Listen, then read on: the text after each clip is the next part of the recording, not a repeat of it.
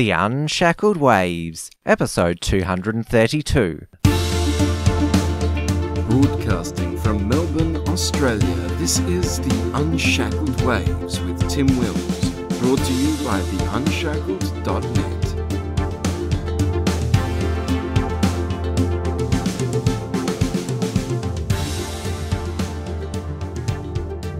Hello everyone, great to have your company. An issue that's been of concern in Australian politics for some time is that of foreign interference, mainly from the Chinese government. The ABC's Four Corners program recently aired its third episode on the topic, introducing two new Chinese businessmen who have been attempting to influence our political class on behalf of Beijing. But the rise of China is a wider geopolitical phenomenon, with the nation and its communist government wanting to expand its influence and power in the wider Asia-Pacific region. To give us an overview of the Chinese overall activity and goals is my guest, David Lee, who runs Australia's only YouTube channel dedicated to geopolitics. One of his goals is to warn Australians about the danger the Chinese government's influence poses to our standard of living as we know it. David, welcome to the show. Thanks for having me, Tim. Now, Australia and China are becoming more intertwined, not just geographically, as Australia is considered part of Asia, and it's always talked about we're in the Asian century, but there's a big Chinese presence in Australia because of immigration over the past 50 years. In the 2016 census, 5.6% of Australians had Chinese ethnic heritage. 10% of Sydney's population had Chinese background, 8.5% in Melbourne, and there's big Chinese hubs in Sydney, such as in Hurstville and Chatswood. So there certainly is what people call a melting pot happening in Australia, and especially in our two major cities.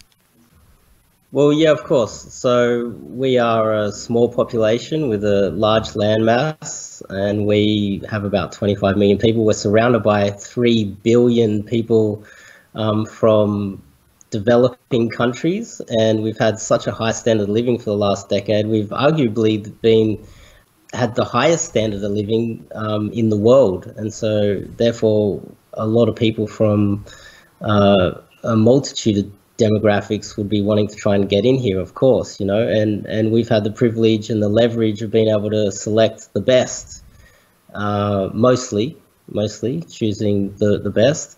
But when you say Chinese, there is a difference between, say, North Chinese, South Chinese, Hong Kong, Taiwan, and there's also Chinese people who are pro-Chinese Communist Party and Chinese people that just don't want anything to do with it and they want to get away. That's why they came to Australia in the first place.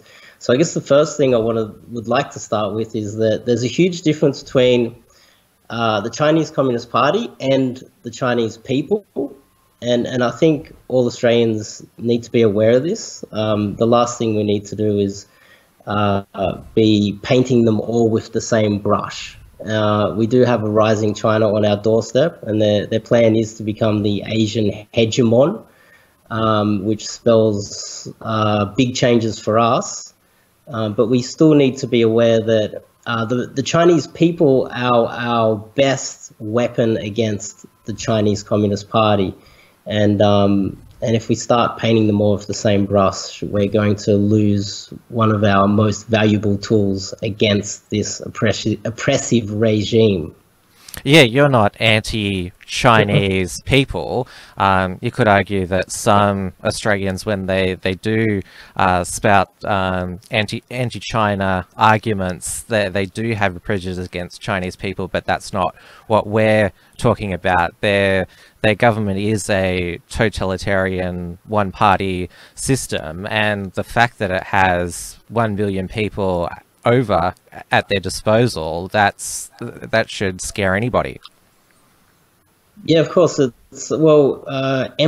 Xi Jinping, he's an emperor. Even Donald Trump recently, in a private conversation, said that you're king, aren't you, Xi Jinping? And Xi Jinping said, just chuckled about that. and that was Donald Trump having a little bit of a shot at his dictatorship that he's developed over there. And you see, we do have, there's only really one Chinese media in Australia. I'd like to bring it up now. It's the Epoch Times. And at the top right of their paper, they mention 330, I think that's the tally, they tally it up with every newspaper, 330 million Chinese who have left the Chinese Communist Party. So they're actually tallying it. I don't know how they gather that data, but they're operating in Australia and Western countries, and that's 330 million people that are on our side, and the side of democracy, the side of freedom, the side of capitalism and everything good in the world, and freedom of speech, and everything that the Chinese Communist Party doesn't stand for. Now, even though Australia-Chinese relations have deteriorated over the past year with a lot of concern over Chinese Communist Party foreign interference, it's been quite a cozy relationship for the past 10 years. There's been $60 billion worth of Australian exports going to China, and then there's been $40 billion worth of imports, this is per year, coming from China. There was a free trade agreement signed in 2015. If you go to look at Australia's consumer goods, they all say made in China, the vast majority of them. And obviously one of our greatest exports in Australia is education. There's a lot of Chinese students attending our schools, universities. Our education system likes having those students because they're full fee paying and brings in a lot of revenue. Yeah, of course. I guess when you look at the international system, there's no real police. There's no real, there's no one you can turn to if something goes wrong.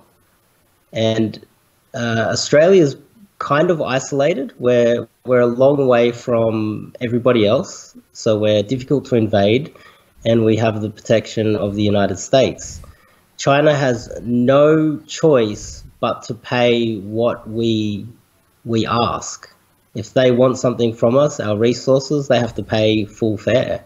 And that's because we have the protection of the United States. If the United States left, all they would have to do would be set up military bases around us and pressure us to sell our resources at a cheaper rate. We have a lot in common with Venezuela. Venezuela is in the Asian, under the umbrella of the American hegemon, and so America does not tolerate peer competitors, especially in their region.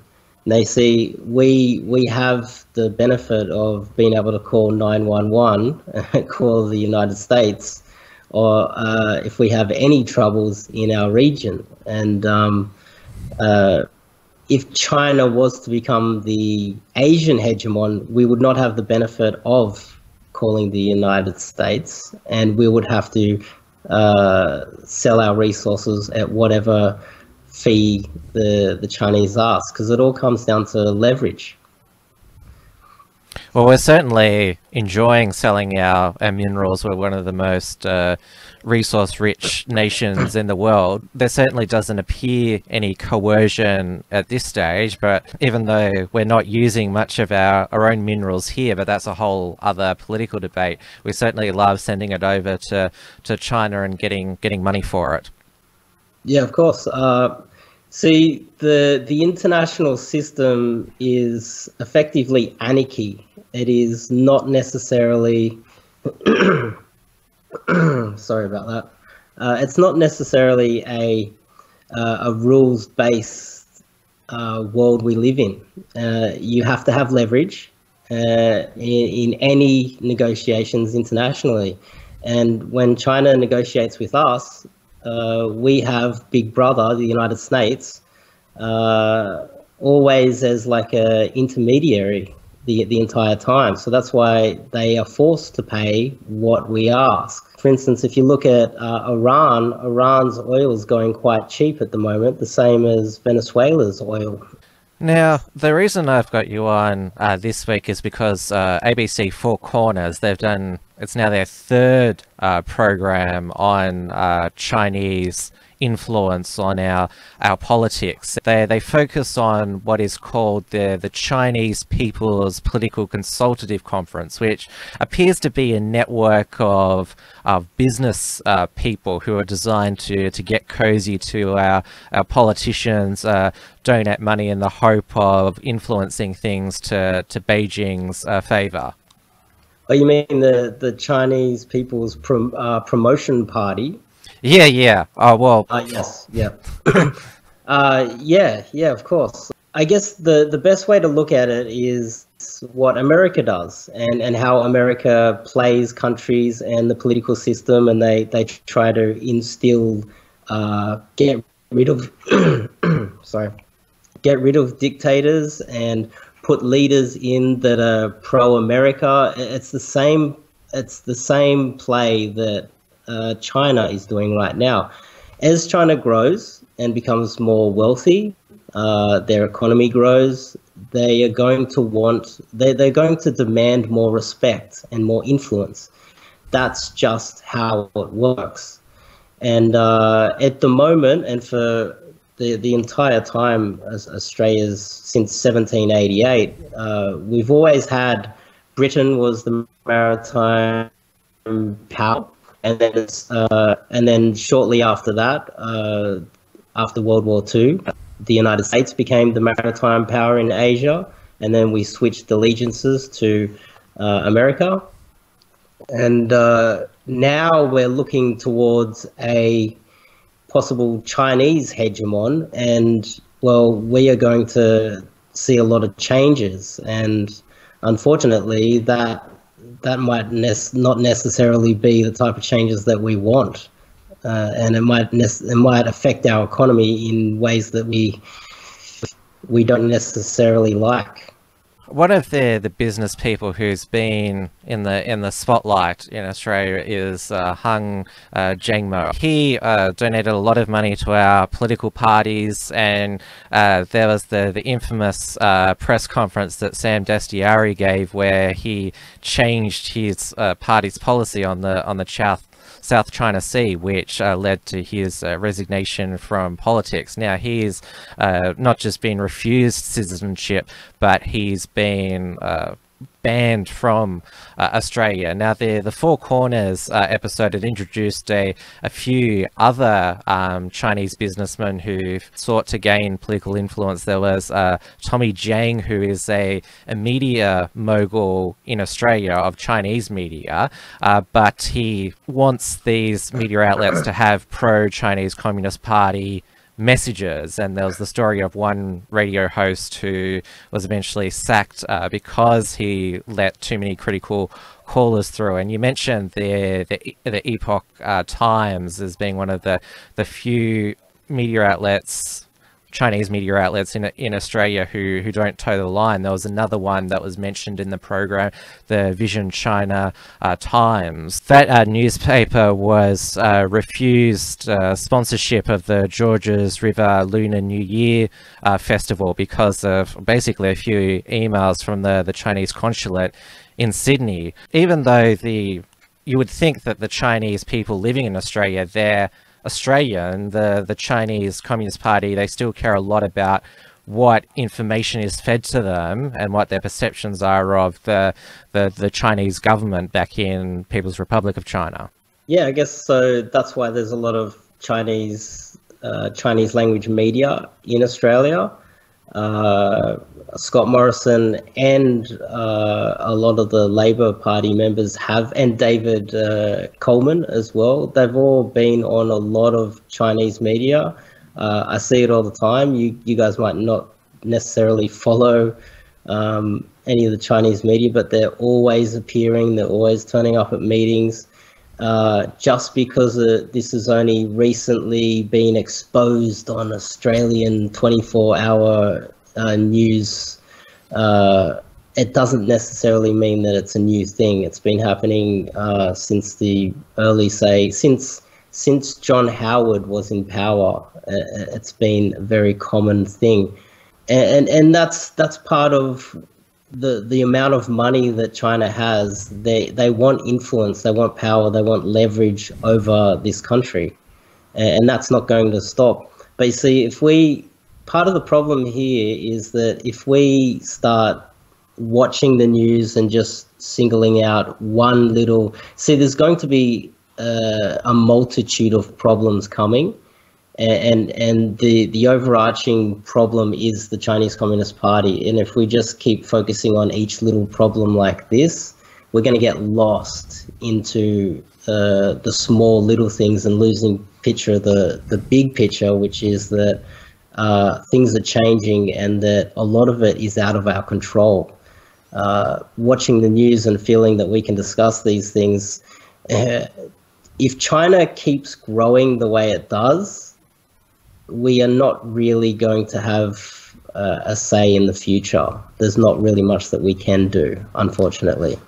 Yeah, I think you're right that we've only begun to talk about it in the Australian political media because of these recent programs. And when you do watch these programs, you're surprised at how many of these Chinese events our politicians are attending. And then you see the photos of all of the politicians at these Chinese events, and then you're really exposed to, wow, our political class, they do a lot of catering to get money and get votes from the Chinese community here. And of course we saw what happened to the state Labor opposition leader Michael Daly when he was talking about Australians being replaced in our cities with Asians with PhDs. That was seen as the main reason he lost the election and why he's been now shuffled out of the leadership.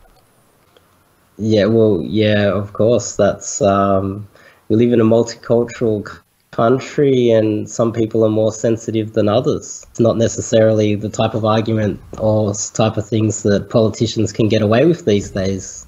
Yeah, but it just shows you sort of our political class. They're aware of the power and the need to engage this community in the Australian political process.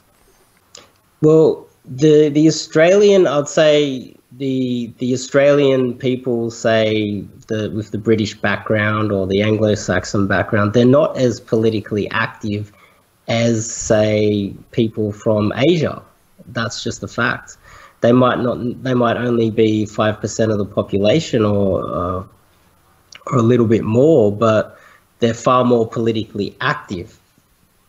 They're far more, and that it might come across as being a lot more sensitive, but that type of, if you don't like what a politician says and you're politically active and you take a stand, you get what you want more.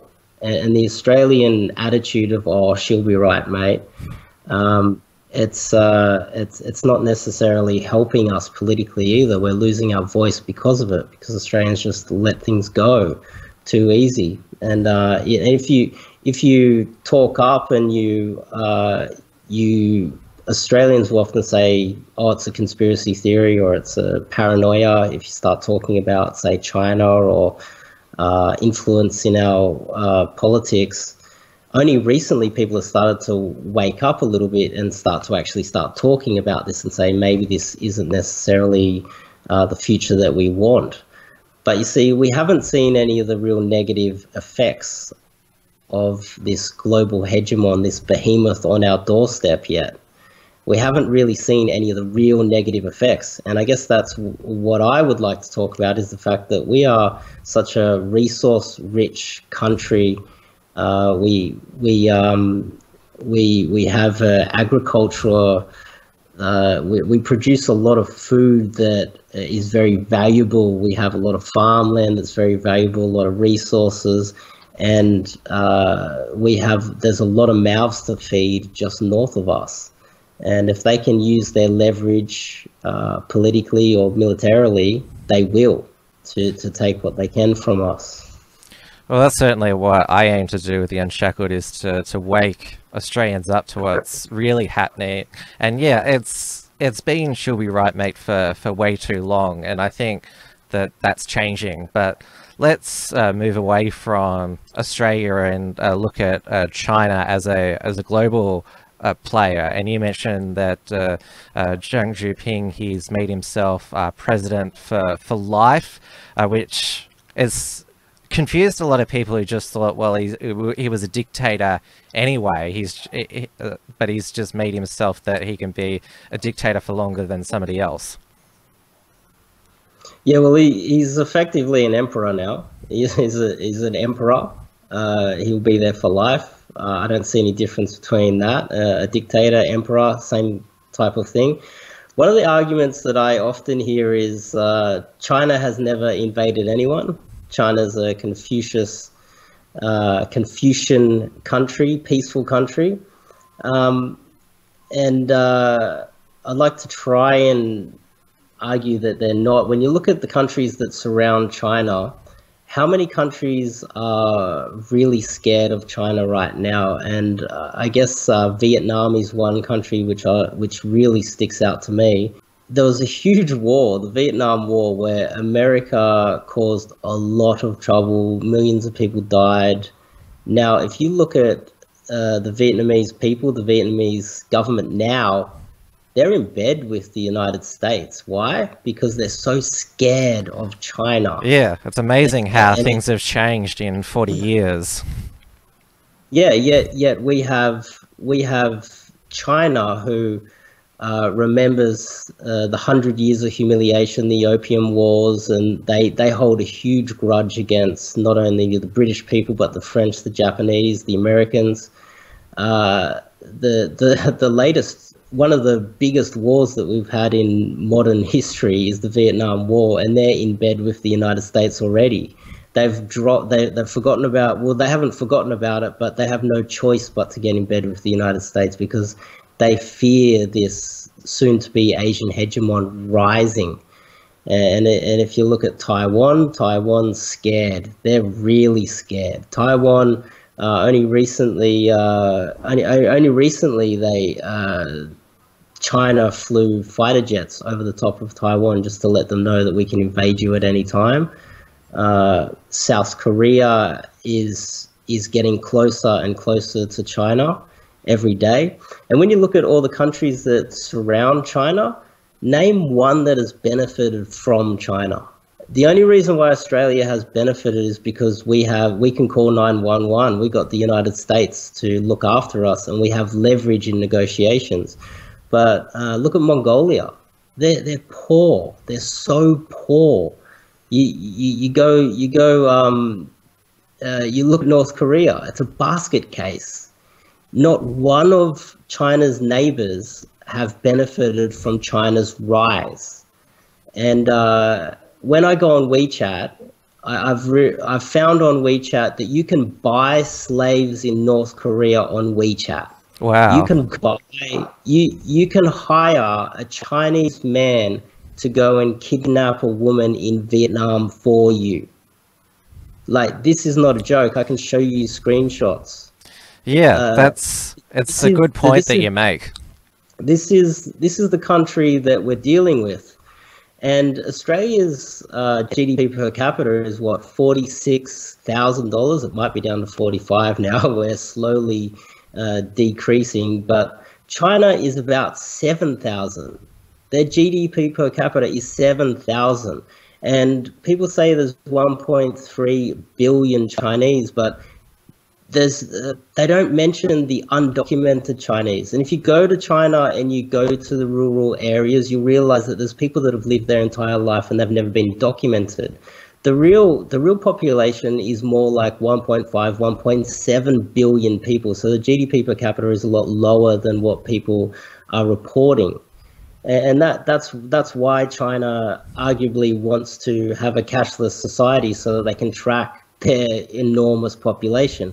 And if you've got that many mouths to feed, you need to expand. you get to a point where you have no choice but to expand. And there's a lot of agriculture down in Australia, and there's a lot of resources.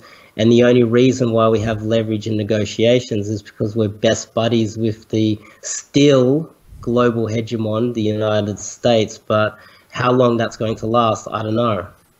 Well, one of the potential battlegrounds in the Asia-Pacific region is the South China Sea, which China, they're staking a claim to a lot of the islands there, the Spratly Islands, and one of the strategic partners they're looking at is the Philippines under Duterte. They're trying to turn him into an agent of China. Why is control of the South China Sea so important, and could it disrupt global trade if they gain more control there? Well, let me answer. Well, I like to call it the East Philippine Sea. Anyway, has the United States ever threatened China's maritime trade routes? No. They have not.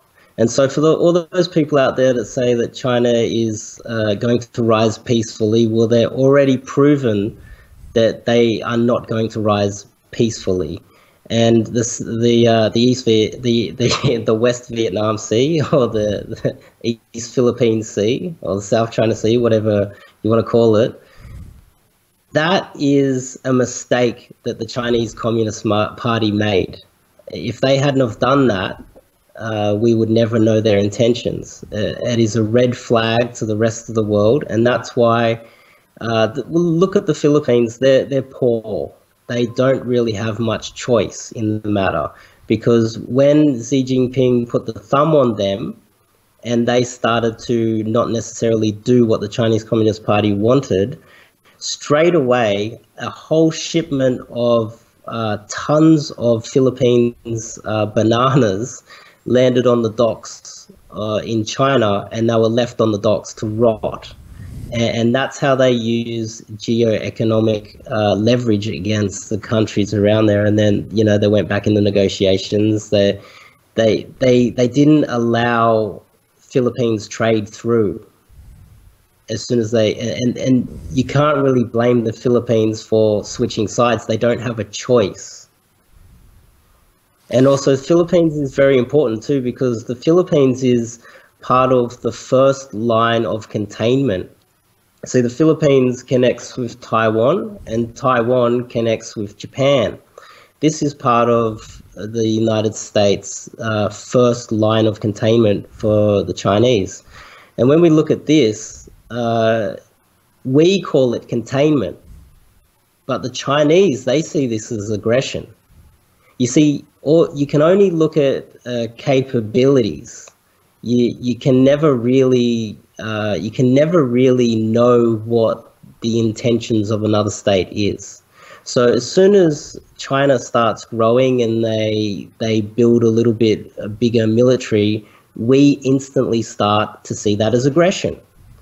And if you have a look at Asia, the consensus is real. They all believe that China is a threat.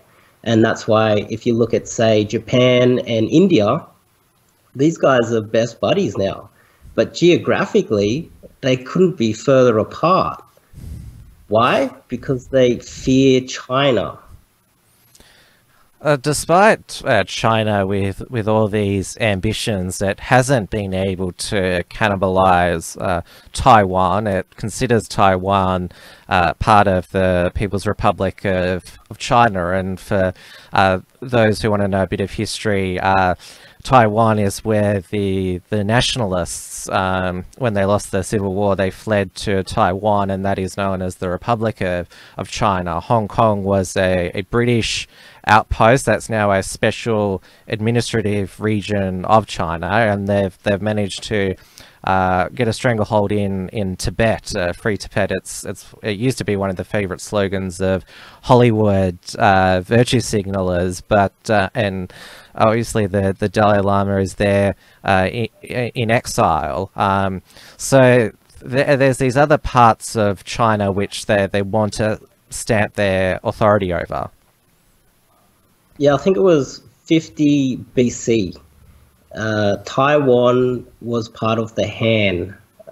So Taiwan and a small part of China was the beginning of China. So they do have a good argument there. But you see, sorry, the real government of China is the government that fled to Taiwan. And you see, that was the government that was fighting against the Japanese. And while that government was fighting the Japanese, Chairman Mao cowardly built a military and started fighting his own people. You see, so that government was trying to fight Japan, and then they ended up having to fight Chairman Mao's People's Liberation Army. And at the end of that, they had to flee to Taiwan. So still to today, we can argue that they're the rightful leaders of the entire China. And well, after Chairman Mao took over, 40 million people died in the liberation of China. And then another 60 million people died of starvation. Now, a lot of people talk about Hitler and World War II, but it pales in comparison to the 100 million people that died after this evil prick Mao. Now, this Chinese Communist Party is still in power in this country. So if you look at the way that they treat their own people, imagine how they're going to treat the rest of us when the United States is pushed out of Asia forever. Yeah, true. China, it hasn't just tried to influence the nations in its region. It's also tried to get nations on side in Africa with a lot of development funds to get a lot of the resources there. Oh yeah, of course. Yeah, of course. When you look at the Australian people a long time ago, we used to be adventurers. We used to pride ourselves on, Douglas Mawson hitting Antarctica and Sir Edmund Hillary, climbing mountains but you see, we've lost that adventurous spirit. And that adventurous spirit is very much alive in China right now. There's a lot of Chinese businessmen that are starting up companies and businesses in Africa, of all places, and they're building resorts and they're building little empires all over the place. And you see, we can't necessarily just blame them for being adventurous and us wanting to stay in Australia and play video games, can we? And I guess part of it is, China's bad. But when I look at it, it inspires me to see them adventuring into Africa. And this is, a lot of those people will be just the average Chinese person. They're not all Chinese Communist Party people too. So it is a lot more complex than that. And a lot of the Chinese people inspire me from day to day when I see them adventuring into places that I wouldn't even go on holidays in. They're just dangerous places. And I was looking at a developer that was building a resort in Africa, and he was saying that you can't put anything down; it gets stolen, and he has to pay $9,000 just to meet a politician over there, and it's inspiring. They're adventurers. Yeah, they've certainly achieved a lot over the past 30 years since they started to open themselves up to the world. And yeah, it's certainly not, as you said, all sinister. A lot of hundreds of millions of Chinese have been lifted out of poverty during that time, and so there is a lot to be positive about for the Chinese people. I'd love to see more Australians doing it. I would love to see more Americans doing it. Why, there's a lot of Americans that are whining about the rise of China, and then they just stay at home in the United States. There's opportunities all around the world.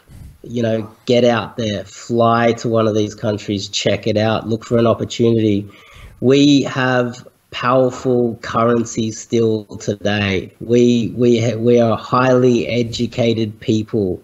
There's no reason why we can't get out there and hit some of these third world countries and develop something and make a lot of money over there, the same way the Chinese are doing it. We should be inspired by it. I'm inspired by, in fact, I'm inspired by the Chinese every day when I see them adventuring around the world. And I just think to myself, why aren't more Australians doing it? That underdog spirit, the Anzac spirit, it's non-existent anymore. Not to mention the wallabies. That's another topic. Now, you mentioned that Australia has largely been shielded from Chinese, not aggression, but strong arming. That's because we've been able to have the United States as a phone a friend. How deep is or committed is the United States to making sure their influence in the Pacific is maintained? Well, the United States has proven when they dealt with Germany, World War II, when they dealt with the Soviet Union, they do not tolerate peer competitors. And they have their sights. Barack Obama, he coined the phrase, the pivot to Asia. A lot of people thought, what does he mean, pivot to Asia? What is that? Well, it means that there's a peer competitor in Asia, and that's China. And their sights are fully set on China. Now, Australia is stuck in the middle. Unfortunately, we're stuck in the middle. But we still have that policeman in Asia that keeps us all safe.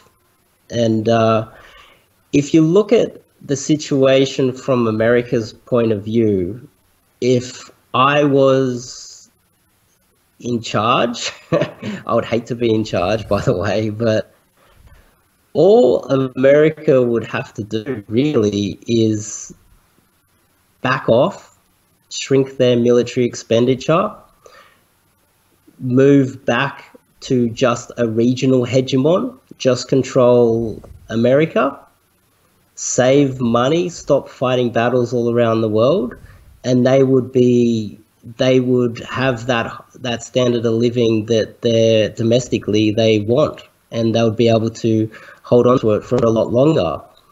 But that would spell doom for us, and our standard of living would instantly overnight collapse. And China would be doing their best to pin us against New Zealand. They'll be wanting to put military bases in the South Pacific. Imagine if there was a base in Papua New Guinea or in Vanuatu.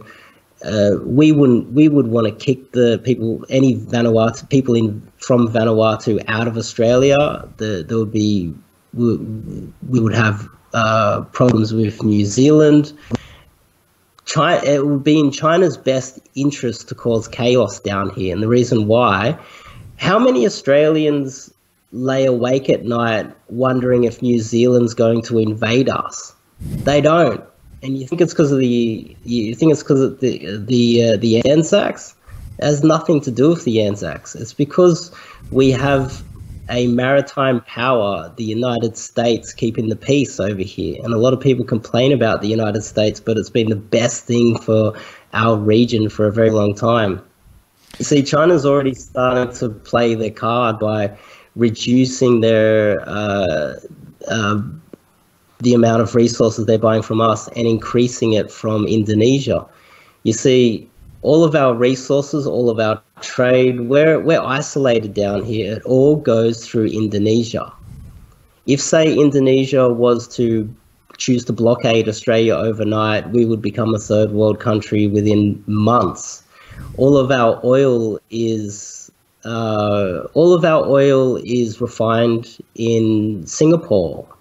So if Indonesia was to blockade us, or some, pirate ships with red flags on it were to start shooting down and commandeering our trade ships, we would be in a lot of trouble if, and that would be a real possibility. Don't think that it wouldn't happen.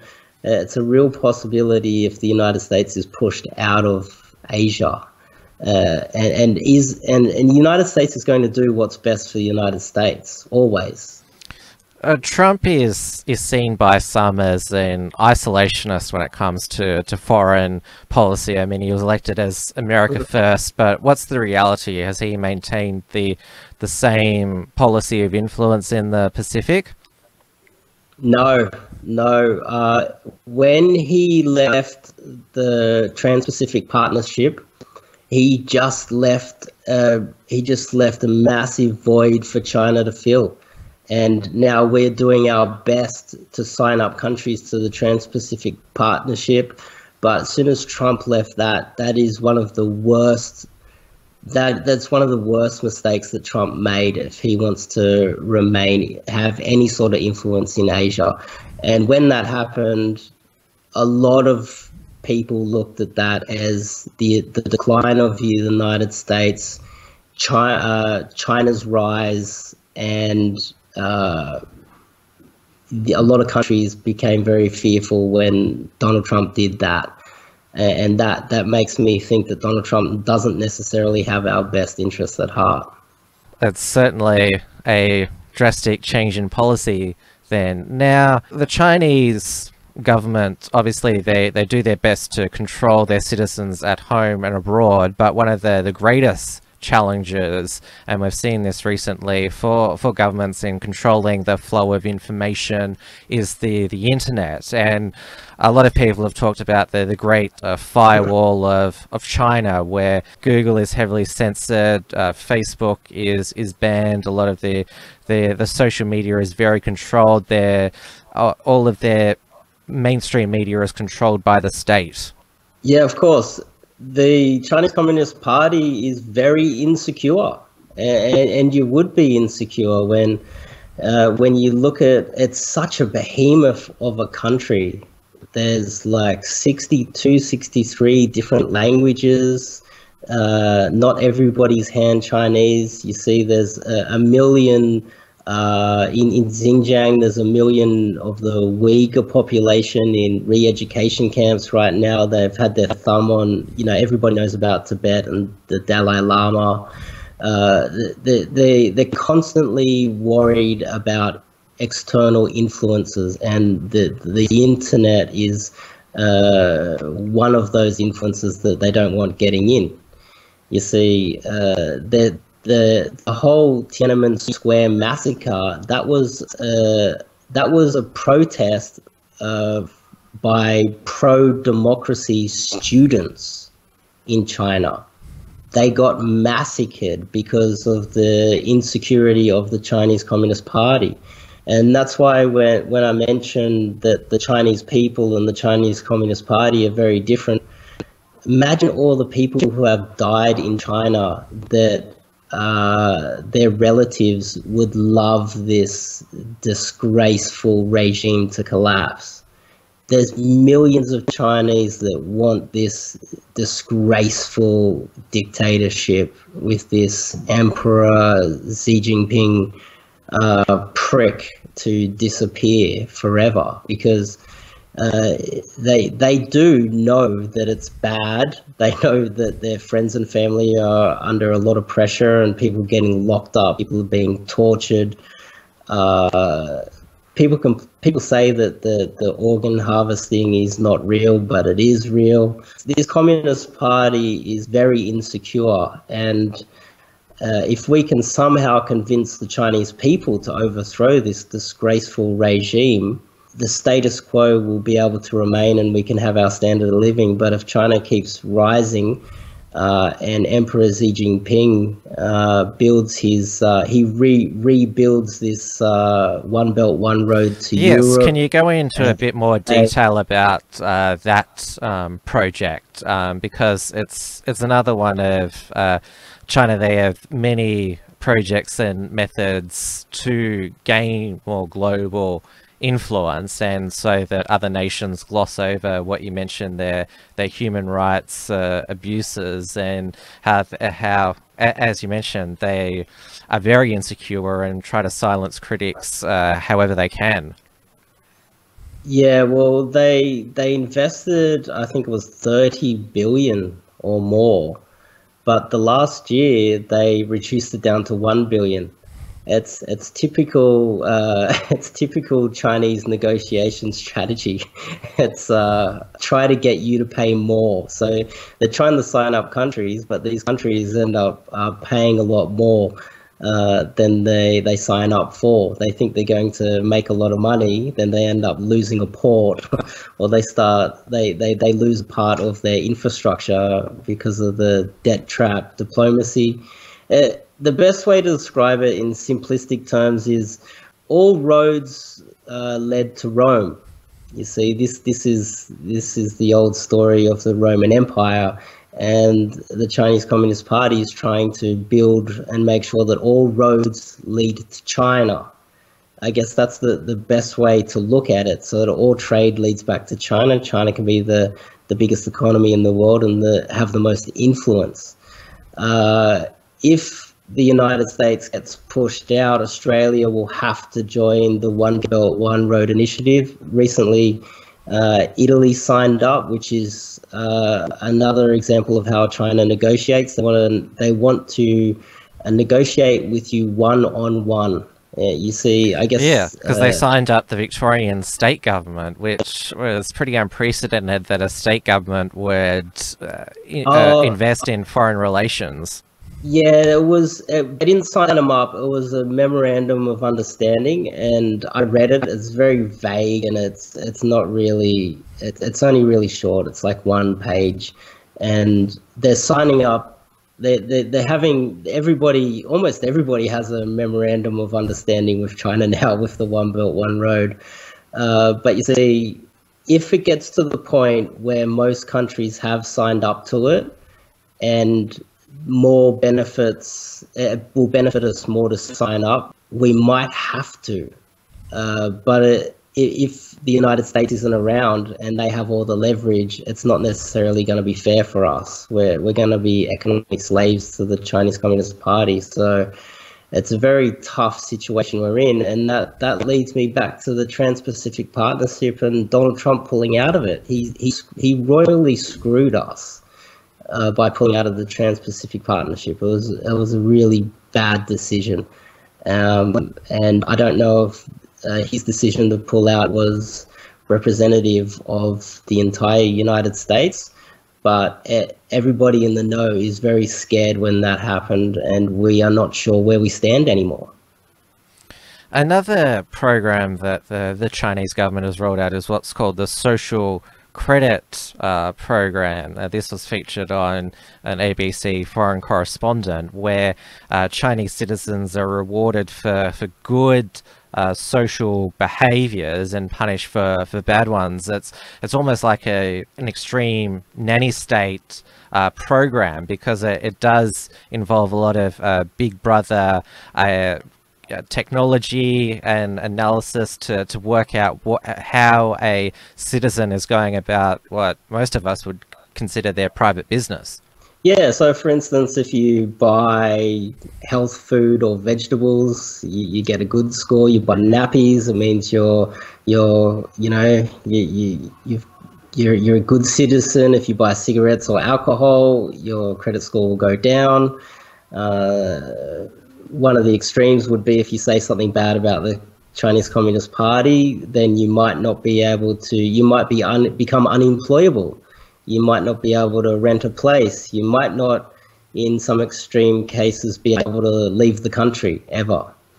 And they've got these robo-cops. They're say 1.5 meters tall. Have you heard of them? The robo-cops are about 1.5 meters tall, and they have facial recognition software in them, and they go around scanning every face, and they're out on the beat in every city in China right now, monitoring where everybody goes.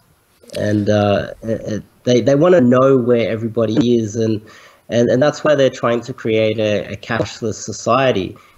They want to know where all the money's going. They've in 2016 they put a limit to how much money can leave the country, and at that point, that was when we started to see a lot less Chinese investment in Australian property and Canadian property as well. That was back in 2016. So a lot of people that are looking at the property today, they're like, oh, it just happened overnight. No, it started in 2016. And they're trying to monitor where the money is. They're trying to monitor where the people are. They're trying to monitor what you buy, where you go, what you say, what you do. And it all goes back to the insecurity of the Chinese Communist Party. You see, their legitimacy is everything, and a state's survival is the most important thing. It sounds like that the way you've described the Chinese government, they almost seem like they need psychological help for their insecurities and their overbearing, controlling nature. Yep. Yeah, of course. Well, you see, when the CFO of Huawei was arrested in Canada, and that was it's not necessarily reported this way, but Canada was getting too close to China. And so I guess the United States had to try to make sure that there was a wedge put between them. As soon as that happened, you could see that I predicted instantly the childish behavior of the Chinese Communist Party. It's tit for tat. Since then, about 14 Canadians have been arrested for no reason, because of revenge, judicial, just arresting people because they want revenge. It's a very immature leadership in China, and very predictable. Well, you mentioned Huawei there. They've also been in the news in Australia. They've been wanting to build Australia's 5G network, but because Australia is slowly waking up to the influence that China wants to have, everyone's now realizing, I don't think that's a good idea.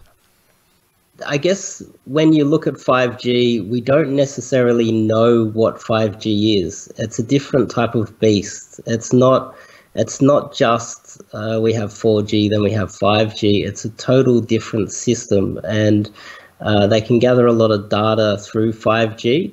But on Huawei was always going to take over Apple. They've got Huawei, they've got Vivo. Vivo is sponsoring cricket teams in India and Pakistan, and they're selling phones all over the world, and they're half the price of an Apple phone. They were always going to win. I'll be looking to short Apple very, very soon.